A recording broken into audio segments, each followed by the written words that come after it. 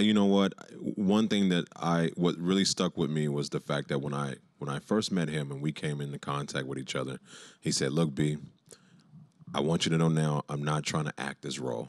I want to become you. I want to experience what you experience." And he put his money where his mouth was. I wore a GPS tracking device on my ankle after I got out of prison for 5 years. It didn't come off for 24/7. And he wanted to... You had that on for 5 years? Yeah, for 5 years. And he wanted to know what that felt like. And so right when we got on set, him and Tom took that same... Justin kept it, after I cut it off my leg, and they put it on his leg, and he wore it the entire time that he was on set. And I remember one time we went to we shot the film in Memphis. We went to a Grizzlies game. We sitting courtside, and here he is courtside. He's got this thing on his ankle, and I'm sitting there, and there's a part of me that feels sorry for him.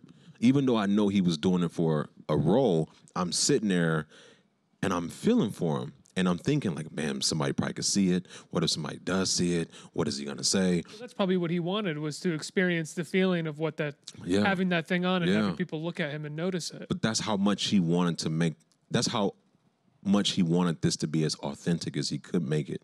And I respected that so much about him. So as far as I'm concerned, he went above and beyond to capture the essence of this story. He accomplished it, succeeded. And I don't know much about awards, but this man deserves an Oscar or something above, because he told a true story in its authentic form, and people are touched by the way he performed and did that. There's a scene in the movie, and it's also a moment from your life where your accuser Facebooks you after you've been out of prison for... How long had you been out by the time? I had been out for 9 years. You'd been out for 9 years? Well, I had been out for 4 years. I had done 5 years and 2 months. That's what I thought, yeah. And then 5 years of parole. So 4 years into the 5 years of parole, I'm sitting at home. I'm looking for a job. I'm bored. So I get on Facebook. I click the box of friend requests, and there it was, friend requests. What was that like? What was that moment like? The movie captures it well, but I also feel like it could never actually capture the feeling a human being would have in that moment. Yeah, I don't want to spoil the film, but I will say... You're sitting here, it's spoiled. Yeah, I'm don't here. Have an ankle I'm alive. But it was...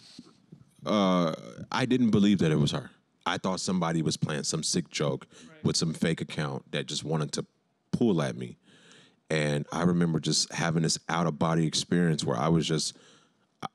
When I saw the request, it just put me into a shock.